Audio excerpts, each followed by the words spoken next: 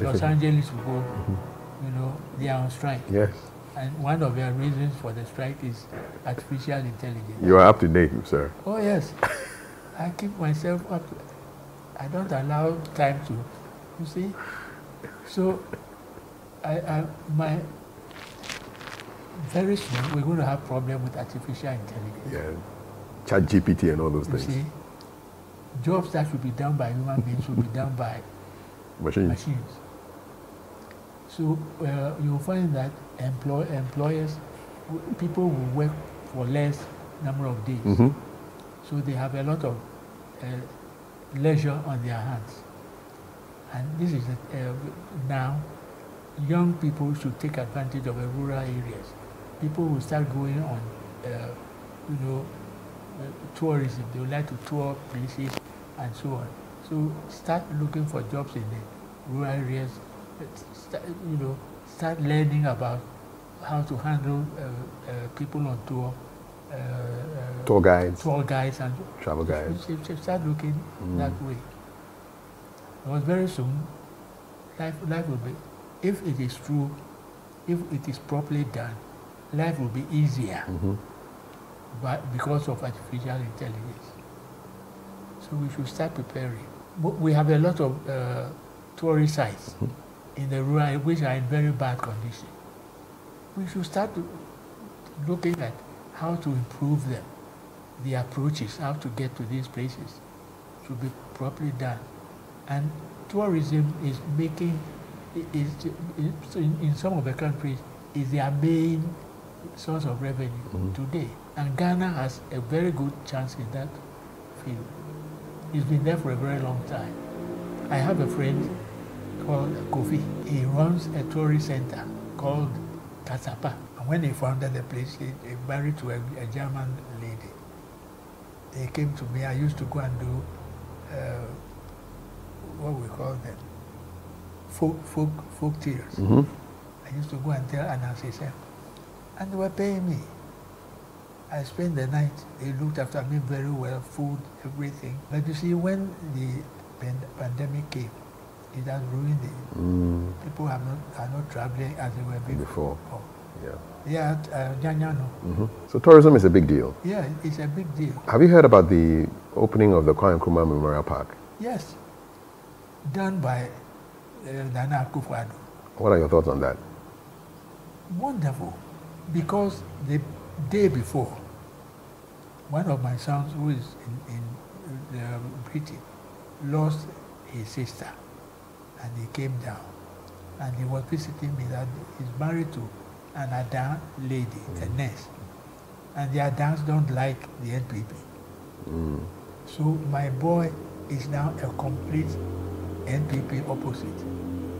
And that day, the day before the commissioning, they were visiting me. I didn't know that anything had been done to the place. And my son was arguing against Nana Kafui. He's like this, he's done this, doesn't like that. You know. Then the next day, I heard they went. So since I haven't seen him, I don't know whether he's come back. I wanted to tell him, when Kwame Nkrumah died, I had to go to Kafui twice. Yes. And I did commentary on his burial at the Kafui. You did? Yes. And then came to Ghana. No, it wasn't buried in Kafui. Yes, it was in Guinea first. There was this debate over whether he should be brought back or not. I interviewed Kwame Nkrumah's mother. Oh. Nyaniba. You did? The regret is that I didn't take a shot of it. I sat on a small stool, and Kwame Nkrumah looked very closely like the mother, the jawbone, the face, and she was a smallish woman. Can you describe her emotions? Yes, she said she was weeping, and she told me the story of Kwame Nkrumah in a few words. She said Kwame Nkrumah wanted to become a priest, and he wanted to go to Anusano, where they train the priests. Then he had a friend from he had a letter from a friend in America to go there, and he left. And he said he never heard of him again until he heard Ghana wanted him to come back, and he came back. And in a room he said, if Kwame Nkrumah had done something wrong, the Ghanaian elders should have taken him into the chambers and talked to him. And they dismissed him, and now they are fighting over whether he should come or not come. He was laid in state in a two-story building owned by Biduansa also, and he was a contractor at Kafui. It must have been terrible for her to have her child predecease her. Yeah. That day, I think Bidema and Kojo Bocho. I think they were around when I was doing the interview. The regrets of my life today that I didn't take a shot of it. With you and Nyaniba? I could have made a lot of money. It's because the Nyaniba estate was named after her. Yeah. Yes. I interviewed her. I interviewed Nyaniba. Fantastic. And when Kwame was removed from the mortuary, 37, I stood at where they have built that place where they were holding the June 4. Yeah, yes. Yeah, I stood there and did the cenotaph. You and stood there? Yeah. Then I followed them to State House.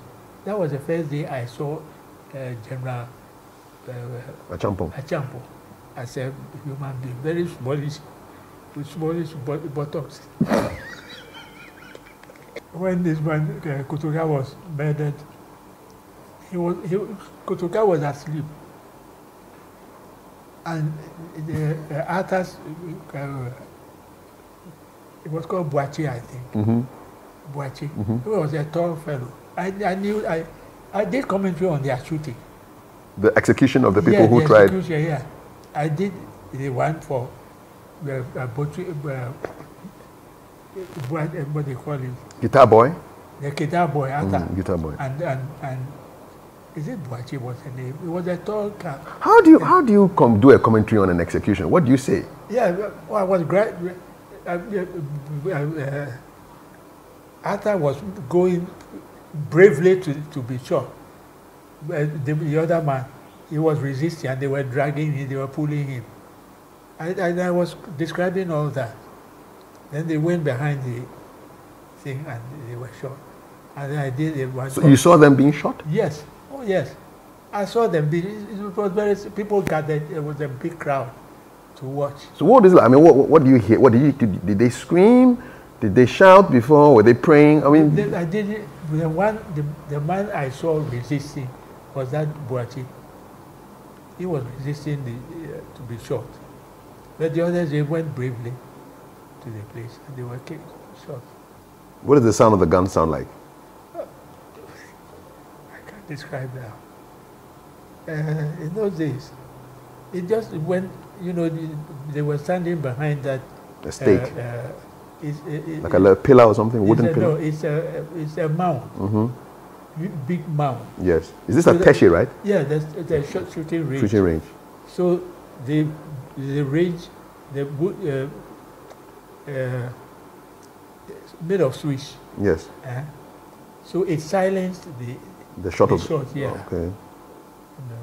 Did you have like bad dreams about you seeing somebody being killed? No. You never had any bad dreams? No.